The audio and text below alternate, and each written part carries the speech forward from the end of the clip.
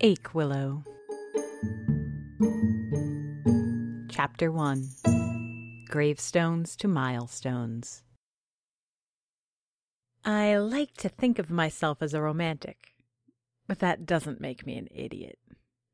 Don't mistake my use of the term romantic to mean that I'm all about trite cliches like long walks on the beach and bubble baths by candlelight.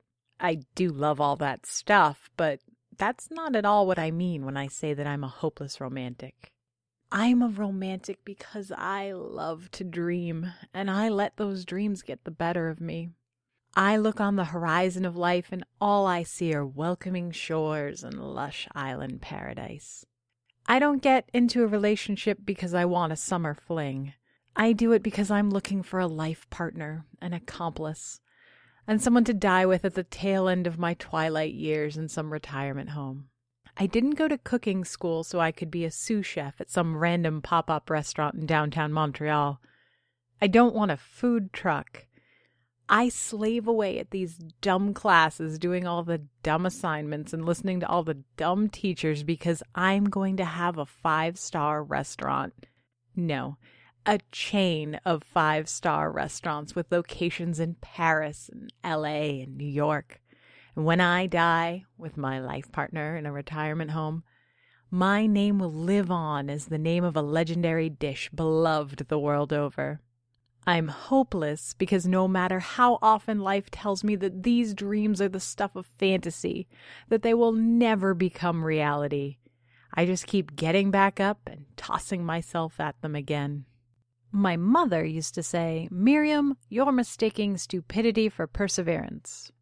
And I used to believe her. That's not fair, though. Idiocy is trying the same thing over and over and expecting different results. When I was turned down for Le Cordon Bleu in Paris, I signed up for the Institut de Tourisme et d'Hôtellerie du Québec. Not as prestigious, but all I need is to get my diploma and start an apprenticeship somewhere to be on my way. When I'm done, Le Cordon Bleu will be begging me to give classes, and I will say, no. So, as hopeless and romantic as I may be, I'm no idle dreamer. Every day I get up, shower, get dressed. When I'm scheduled to work, I put on my green apron and I smile and serve caffeine and sugar to fellow students and dullards alike.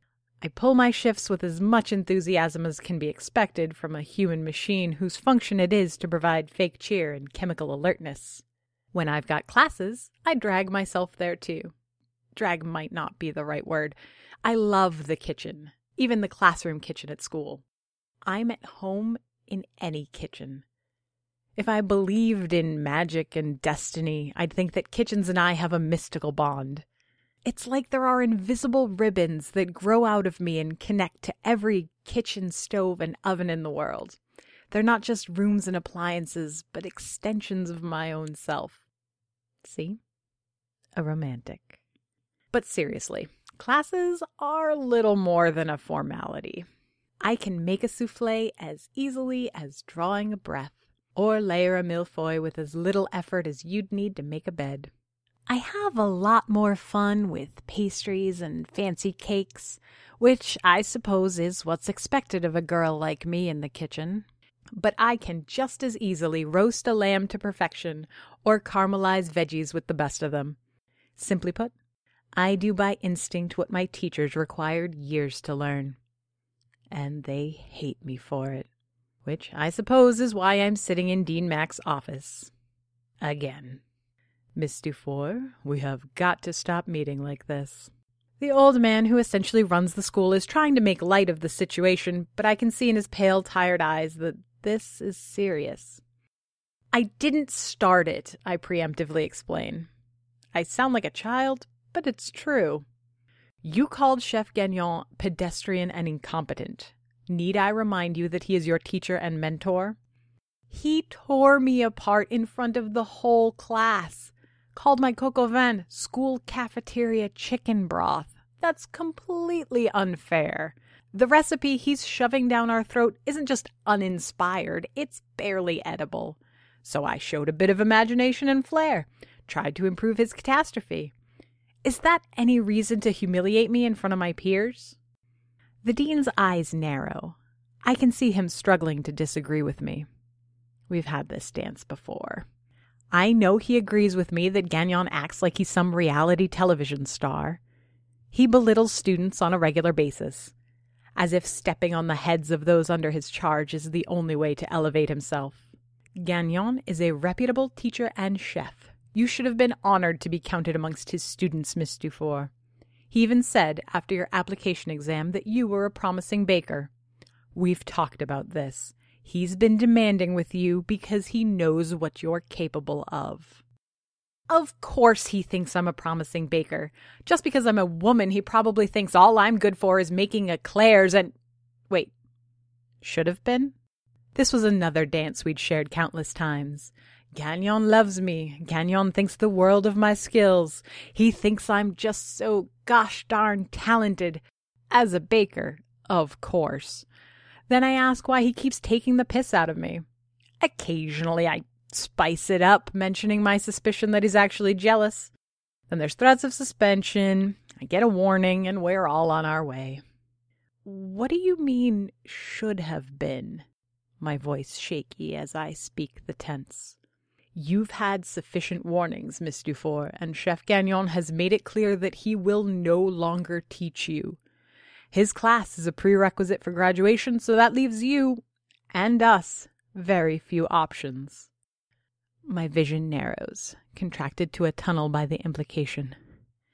Is he seriously kicking me out of school? Wait, no. I can learn to bite my tongue. Hell, I'll even follow his stupid recipes. Don't kick me out. I need this diploma. I loathe the desperation in my voice. Like a different kind of child, one with no agency or self-respect. I feel stripped of pride, begging for the right to learn. These are old promises, Miss DuFour. You can't expect to insult a teacher through a whole semester and not face some kind of consequences. I didn't insult him. I say those words, but I already know it's a lie the dean can call me on. And he does. You said, and I quote, "It's true what they say, those who can't do, teach," followed by something about how he uses too much flour. Chef Gagnon doesn't teach because he's incapable of a career in the field, Miriam. He owns 2 successful restaurants in Montreal and 1 in Quebec. And I'll have that many in LA and New York, I think, seething with contempt. I can't anger this away, though. I've already negotiated way past the point of tolerance. I've spent all the goodwill I'm going to get from the dean, and Gagnon never had much to spare. I walk out of the dean's office in something of a daze. I have had a baking class that started half an hour ago, and I still feel like I should be running there and hope I didn't miss too much. I loved the baking class. Easy credits. Instead, I find myself stepping outside into the sun. The weather has no right being this hot, this late into fall. My mood demands a dramatic rainfall or even a thunderstorm. Instead, I get sweltering humidity. Even the sky is turning its back on me. I guess I should just go home, but the apartment I'm living in barely qualifies anymore. Quick look at my phone tells me if I go back to the apartment now, Trevor is still going to be there, and if he's there, then that boyfriend-stealing bitch Cindy is also going to be there. I don't know if I have the patience for her right now. It's enough that I have to deal with a brand new catastrophe without having to stare the fallout of the previous one in the face. I'd be liable to toss her, or myself, or both of us, off of the 3rd floor balcony. I'm barely down the subway steps and I'm already regretting thinking it. Cindy's fine. As far as boyfriend-stealing bitches go, she's been far too kind and understanding. At times, it helps me get through it, and at other times, I just want to strangle her with her stupid blonde braid. Sneaking into the apartment is usually damn near impossible. The front door opens directly into the living room, makes a deafening racket. Not to mention the noise that echoes in the stairwell, heralding the arrival of guests and roommates. But sometimes I get lucky, and Trevor and Cindy are still in Trev's room, and I can walk in unnoticed. Considering how bad I just want to lock myself in my own room and sink into a cave of self-pity for the next decade, avoiding conversation is probably best for everyone involved. Problem with my room, though, is that it's the lair of chaos. A mountain of packed boxes, piled high on the far wall, foretells of a move that's taking way too long to happen. My desk is covered in a thick forest of coffee cups and plastic glasses from half a dozen cafes and coffee shops. The variety of shapes and sizes gives the ensemble a near artistic quality. Move my desk unaltered into a modern art gallery, and it looks like an installation piece that's a commentary on addiction and the desperate state of the rat race. Here, it's a reminder that I drink too much coffee and am too lazy to throw the empty containers out. Lost somewhere in the myriad of cups sits my virus-stricken laptop. Like some geriatric patient in a hospital, immune system too weak to fend off even the most benign of illness, the poor thing is falling apart. It would be a catastrophe if it were to give up the ghost, since it's my only link to the digital world. I have a smartphone, I guess, but it's not quite that smart, and without a data plan, I have to rely on the goodwill of public Wi-Fi. There's a lump in my throat as I trace back why I'm still relying on antiquated gadgets. I can't afford new toys because I don't have a good job and I'm saddled with student loans. Can't get a better job without finishing the program I just got kicked out of, but for which I'll still have to pay at least a chunk of the tuition. At the very least, I can request more hours at the coffee shop until I figure out what to do next. The distraction and the extra bulk to my paycheck are probably the only way to cope, especially if it gets me out of this goddamn apartment. I'm greeted by a dozen emails, most of which are spam I don't know how to rid myself of. All I want to do is log on to our HR web portal and update my availabilities.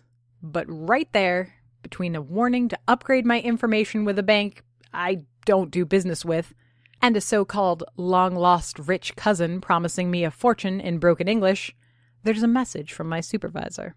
Usually, those emails are about training on new products or whatever promotion is happening a week from now. Miriam, I'm sorry to inform you that during the repaving of the street in front of the cafe, we won't be opening past 7 p.m. All evening hours are being cut, and because the owner is trying to keep every employee, everyone will be losing between 5 and 8 hours a week. On the positive side, this will free up time for your studies, and we remain as flexible for you and your schedule as always. Take care, Laura. Empty paper cups go flying across my bedroom, some falling to the hardwood floor in a clatter, others landing quietly on my unmade bed. Unsatisfied, I let out a scream of frustration. Half rage, half despair, but all volume. It's taking every ounce of self-restraint not to knock my laptop down, having it join the coffee cups on the floor. I don't even like the work. I don't mind the customers or even the majority of my coworkers, but I hate making the stupid espressos and Americanos. I especially loathe serving pre-made sandwiches and pre-cooked chili from plastic containers. I'm Miriam DuFour. One day, my name will adorn the menu of the most prestigious dining establishments in the world. Tupperware containers filled with freezer-burnt ground beef and canned tomatoes are beneath me. But I need that job. If not for the money, then for the few remaining crumbs of self-esteem scattered on the dish of my life. I still have it, but with so few hours, I'm going to have to start hunting for something different, on top of shopping for a new apartment, which I probably won't be able to afford. By the time the knock on the door comes, I'm not sure if I've been asleep or just sobbing for a minute.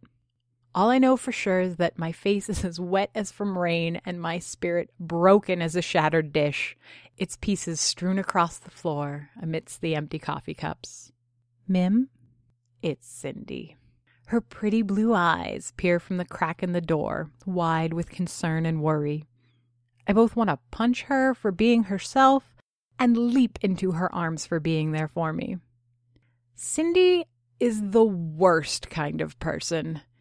The kind that sneaks into your life, making a nest in the middle of your day-to-day without you even noticing. Like a bad parasitic infection. By the time you realize she's there, it's too late. She's taken over your existence, moved into your home, and stolen your boyfriend. And you thank her for it. I can never decide if she's intentionally manipulative and devious or simply too good-natured to hate. Usually, I'm happy despising her. It gives me a convenient target to vent my frustrations, muttering to myself on the way to and from school. Today, I can't find it in me to detest her as she deserves. Pretty little cow is there for me, and for once, I'm glad of it. You okay, Mim? I can't even hate her for the stupid nickname. I'm fine. It's such a dumb, blatant lie. The kind you say when you're begging for a follow-up question. Cindy indulges because of course she does. That scream earlier didn't sound fine at all, she says, letting herself in.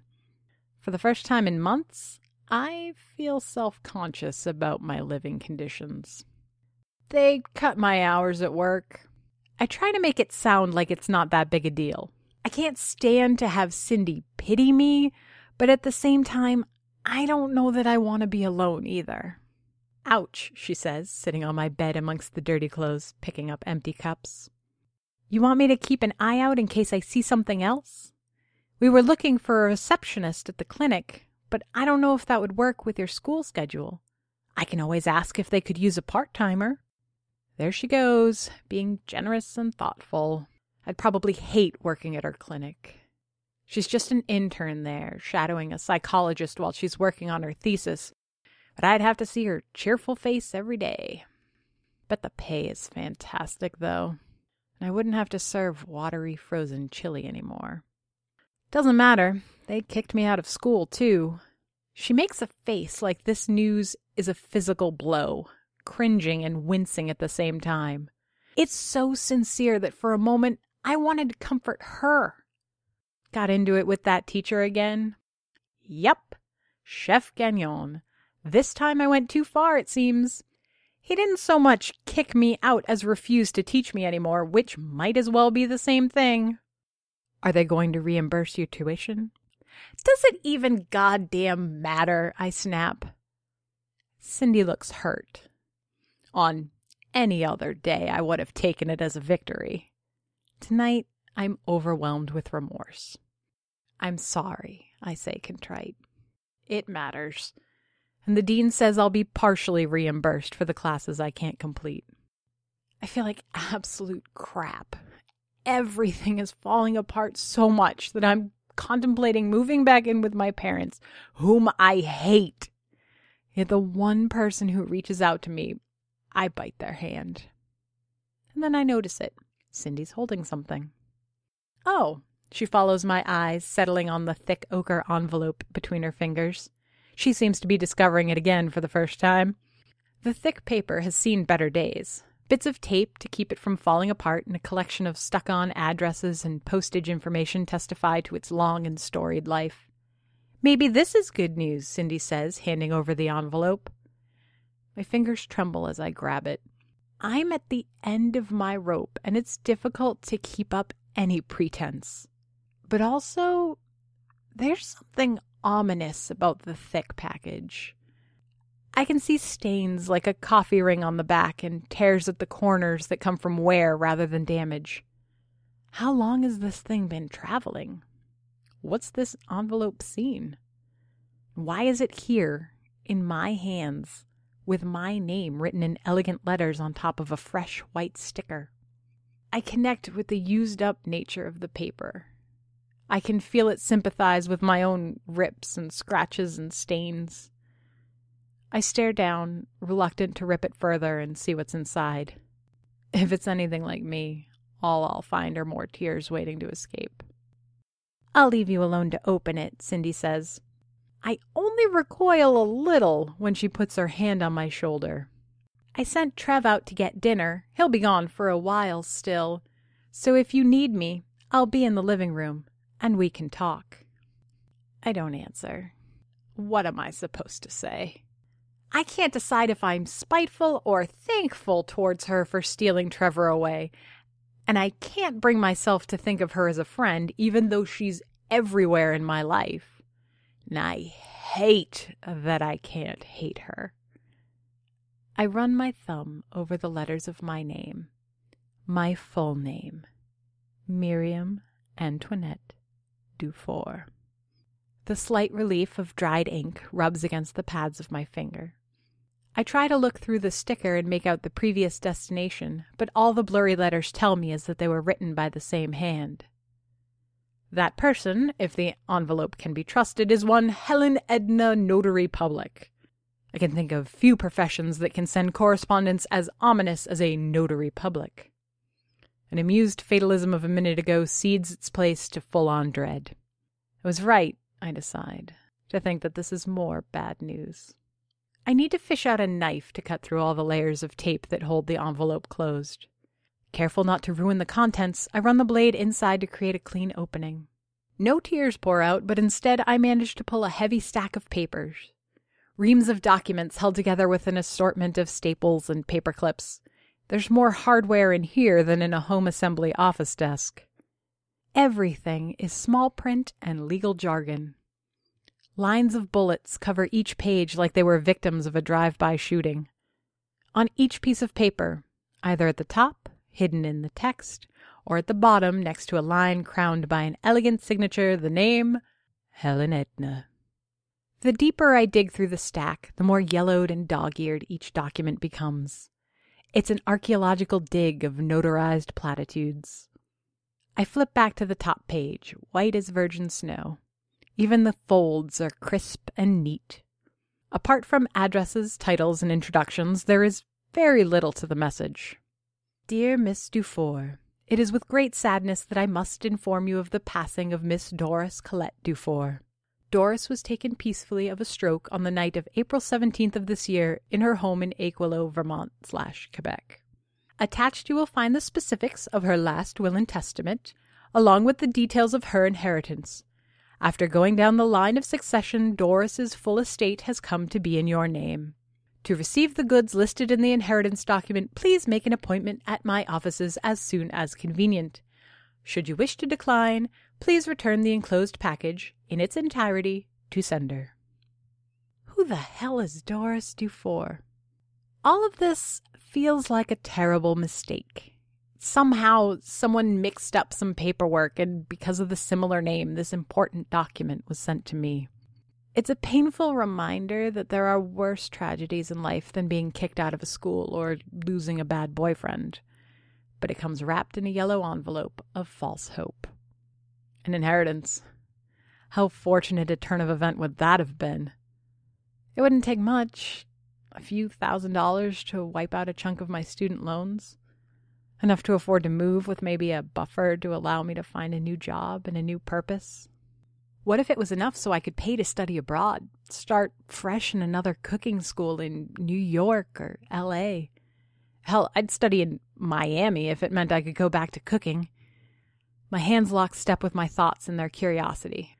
Before I can stop myself, my fingers have already flipped through several stapled piles of paper. Each starts with the same cover letter, promising an inheritance but also offering the possibility to refuse. A privilege that seems to have been popular amongst the half-dozen or so people in the line of succession before me. The names are all a little familiar. When they don't straight up have DuFour inserted somewhere, they have a ring to them from deep in my memory, like long-lost uncles or aunts I haven't seen since I was a toddler. At the bottom of the pile, I get to the main course. There, on a simple page, is the bulleted list of items included in Doris DuFour's inheritance, the sum total of her earthly belongings. In the end, it's 7 points, each detailing the various parts and parcels, from building to real estate, from private property to commercial owning, of a cafe with an apartment above. Each item is listed twice, once in the state of Vermont, another in the province of Quebec. The 7th bullet isn't an item but a provision, that whoever accepts the inheritance must operate the business. All of this sounds very exciting at first. My own cafe. I imagine a little place on the plateau here in Montreal, a perfect springboard from which to build my name. I could rename it after myself and change its vocation to suit my ambitions better. From peddling coffee and pastries, I could move to offering gourmet meals and fancy but efficient lunches.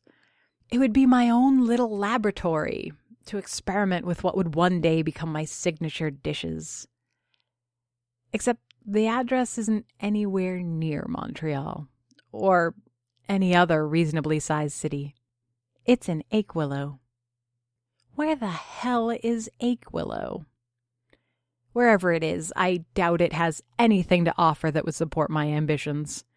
No one builds a culinary empire from a coffee shop nestled between two farms. I can picture it now. Old truck stop with Art Deco furniture. A Coca-Cola clock from the 50s behind the counter lined with red leather stools.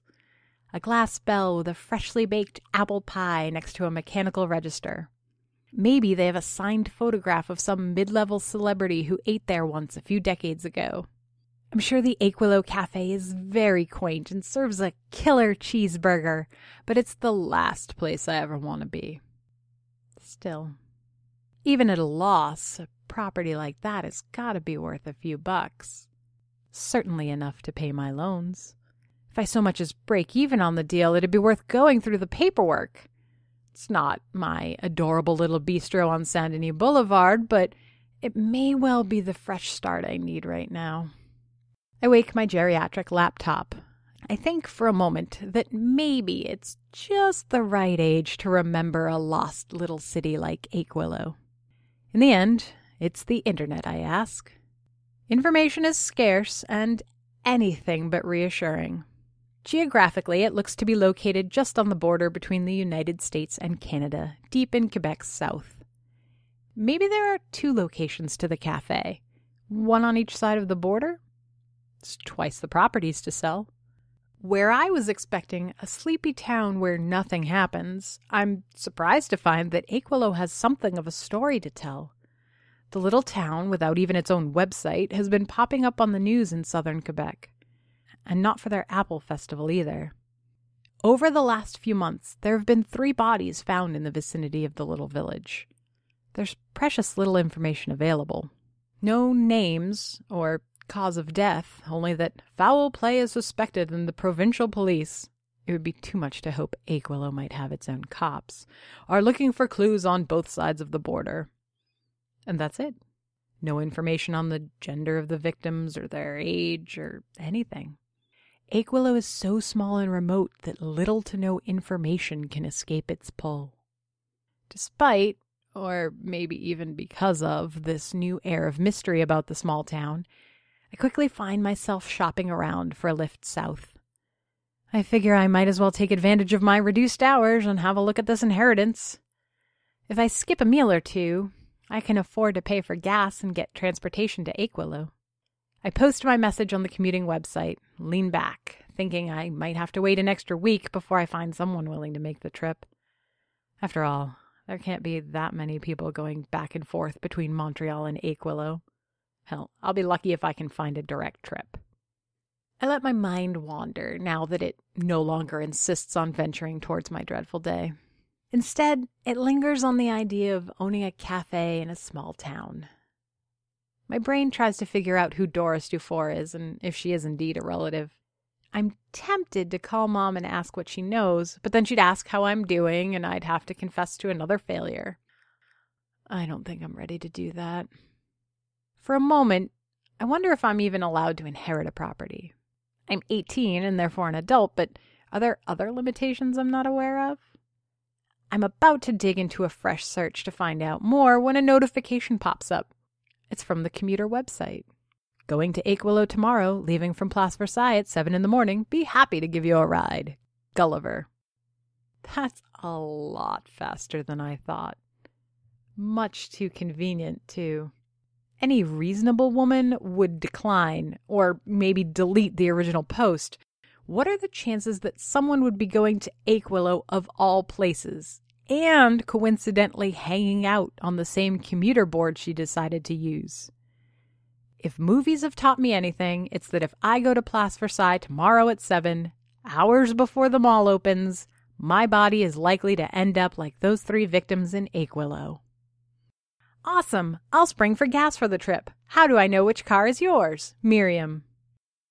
After all I've been through today, or in the last few weeks, I'm anything but reasonable. After all, I am a romantic, and what romantic wouldn't face a little risk for a little adventure? Intoxicated with purpose, I try to pick up the coffee cups that litter my floor and bed. Takes a few trips to get them all into the kitchen's recycling bin, but I get it done. That makes 2 victories in one night. Ever since opening that envelope, I feel a new sense of hope and exhilaration. Even if this whole thing ends up being a waste of time, or worse, a scam, at least for a brief moment I had something to look forward to. Absent-mindedly, I run my finger on the handle of the fillet knife. It, along with all the other kitchen utensils, pots and pans, mixers and measuring cups, are the only things that truly belong to me in the apartment. I pull the knife out of the block and appraise its edge. It's as sharp as a razor's. I try to keep my knives sharp enough to cut through bone, and this one is no different. I never hear Trevor come back.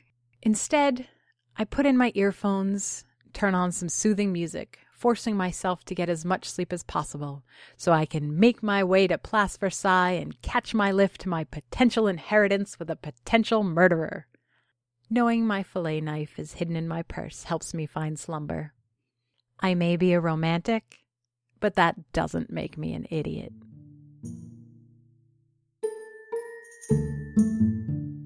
Aquilo is written by J.F. DuBois, narrated and produced by me, Amy Frost. If you enjoyed this podcast and would like to hear more, please rate and review us on Apple Podcasts, Google Play, or your preferred podcast platform. You have no idea how much it helps. Questions, comments? Email us at aquilo@gmail.com. Follow us on Facebook, Twitter, and Instagram under the username Aquilo.